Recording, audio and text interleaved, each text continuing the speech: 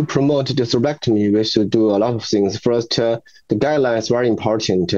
Just like in China, before the 2015, very little thrombectomy was done in China. The whole Chinese population, only about 3,000 patients were under thrombectomy. But this number increased in very fast. And we just found that after 5 years, in the year 2020, this number increased to 42,000, increased about 10 times. And just last year, this number increased to about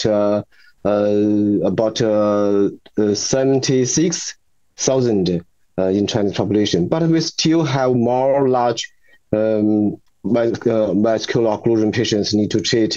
We need to have to tell the neurologist that if a patient has a symptom, you need to do CTA, to do the screen to see if it is a large vascular occlusion. Even though the infarct core volume is larger, even though more than 6 time hours, they could also benefit from thrombectomy.